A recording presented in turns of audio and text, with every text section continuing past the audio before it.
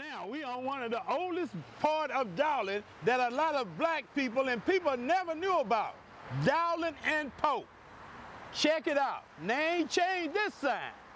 This is on the corner where the Houston Post used to be. Houston's first newspaper here in the city of Houston. It was not the Houston Chronicle. This is the building that the Hobby family built.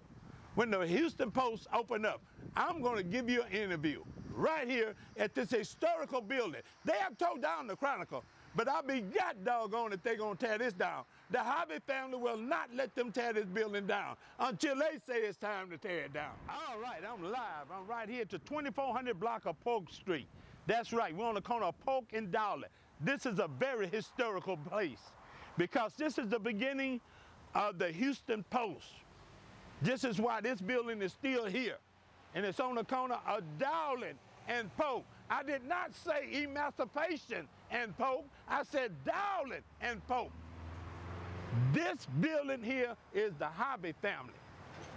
In case you want to know, the Houston Post was the first newspaper to come to Houston. I got my notes because some of you people think I'm lying. Now, the name is William Curtis Hobby. Who he is? That's who they named the Hobby Airport after.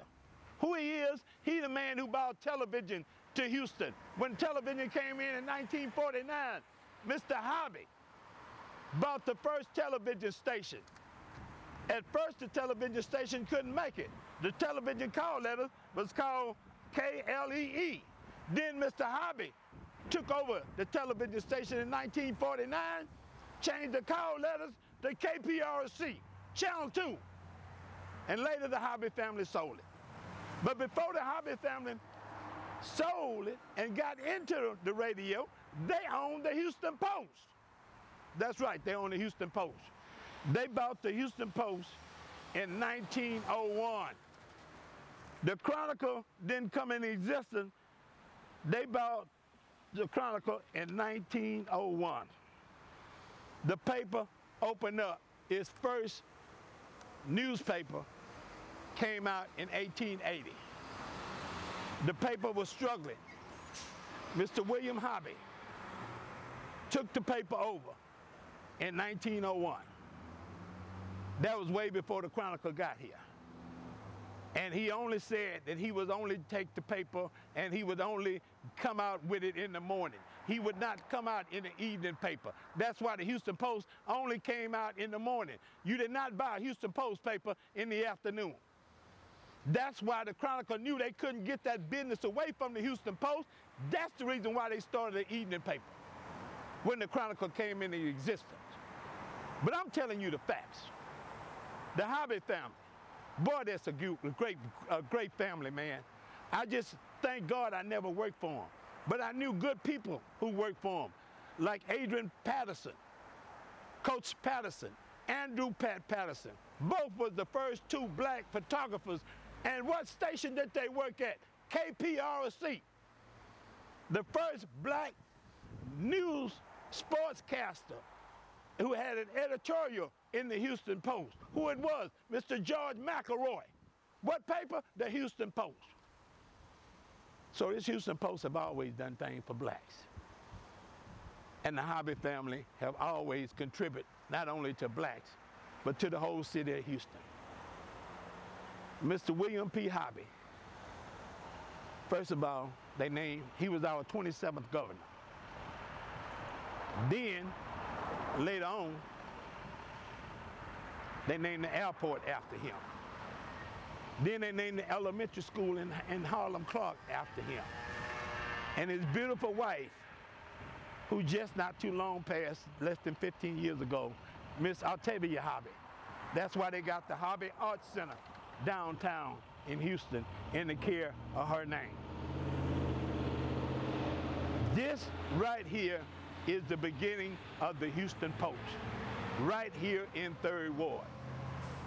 History that they never tell you about. History that I'm telling you about right here on Dowling Street. So what you're saying, Bully, is the first newspaper came out in Houston, Texas that went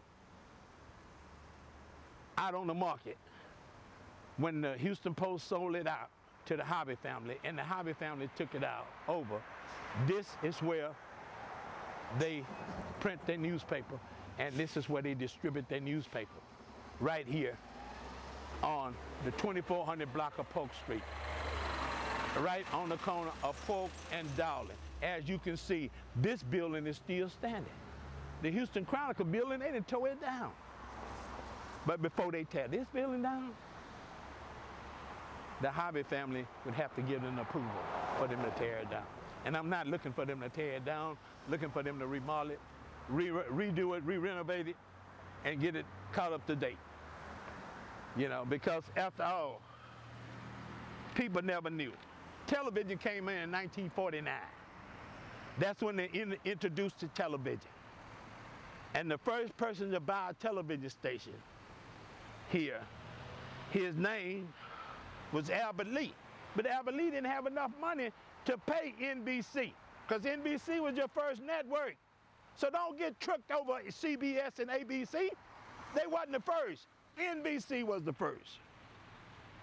And when they came here and introduced it, an affiliated station for NBC, Mr. Albert Lee, in 1949, took it, and within 8 months, he was out of money. And then that's when Mr. Hobby, because he seen the value and the future of television, and he loved Houston so much, and he wanted to bring his Houston Post, which is part of communication. And he also owned the first radio station here too, by the way. Mr. Hobby bought the first radio station in 1925. That's when Mr. Hobby bought the first radio station here in Houston. And it was called KPRC 950 AM. It wasn't no such thing as no FM. FM didn't even come into existence until the late 70s. So this is a historical place right here on the corner of Polk and Dowling that soon or later would be Emancipation Avenue, not Boulevard, it's Avenue. You've seen it back there. So I'm here to say thank you for all of your support, and mainly to introduce you to the Hobby family. Their son was Lieutenant Governor of Texas, Mr. William Hobby. William Pettis Hobby was the 27th Texas governor here in the state of Texas, and he was a Democrat. Thank you. God bless you.